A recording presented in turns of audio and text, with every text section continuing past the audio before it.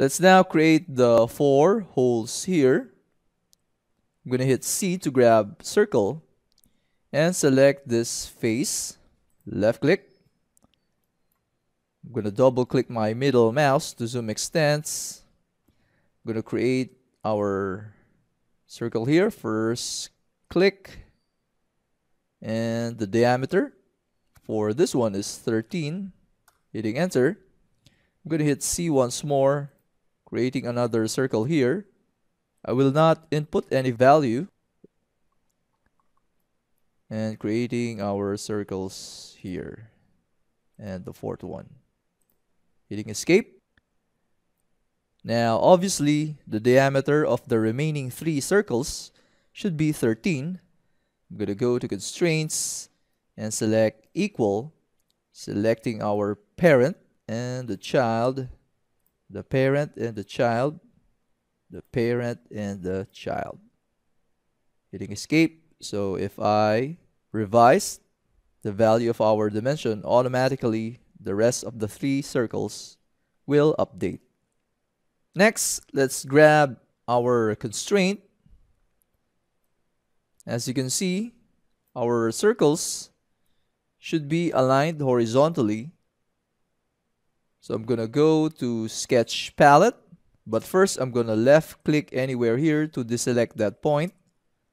Scrolling down and selecting horizontal, vertical. Selecting the center point and the center point. So now they are aligned horizontally. Same here, center point and center point. Hitting escape and grabbing our dimension. Selecting this point and this edge. I'm going to drop our dimension here and key in 9. Hitting enter. Next one. Selecting the center point and our edge, dropping our dimension here, keying in 9, hitting enter. Next, selecting this edge and our center point, dropping our dimension here, keying in 9, hitting enter. Selecting our center point and the center point. I'm going to drop our dimension here and key in 23.5. Same here. Selecting the center point and the center point. Dropping our dimension here. Keying in 23.5. Hitting enter. Hitting escape. So this one is still moving horizontally. I can hit D once more. So take note, our center point is already selected. Selecting this edge, and I'm going to pan and drop our dimension here. Keying in 9. Hitting enter. Hitting escape. Moving our entities to check if it's fully constrained. So yes, it is. I'm going to hit E and go to home view. E for extrude.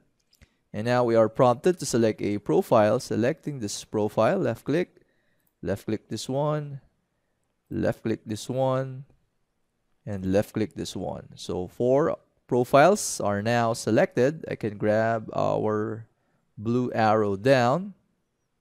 So it turned into red, meaning it's a cut. But if I drag this one up, it's an added extrusion, which is the operation is join.